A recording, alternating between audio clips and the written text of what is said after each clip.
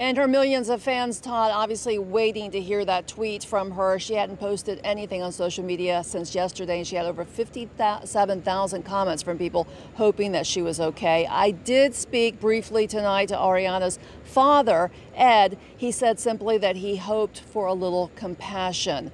So we also heard from Ariana's reps that she was okay and not injured in this, what police are calling terrorist bombings at her Manchester comment.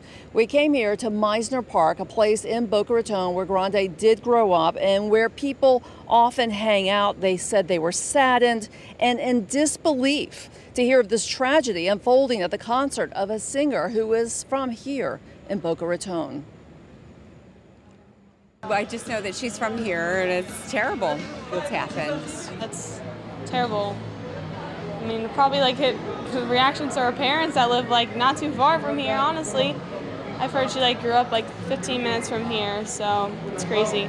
Right here in Boca, something can happen. Right now, it's every day. You just like gotta be prepared. That's all.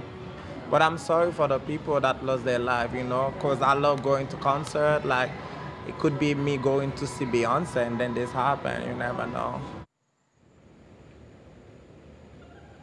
You never know. And this is a look at the Patch Reef Estates neighborhood where Grande lived with her mother until she went on to further her career in New York. A woman who answered the phone inside at that house, her mother's house, says Joan Grande is not home tonight. And here in Boca Raton, people who I spoke to who said they knew of Grande, of course, just shocked that this could have happened. And we do now have heard from her on her Twitter account expressing that she herself, while not injured, is simply broken.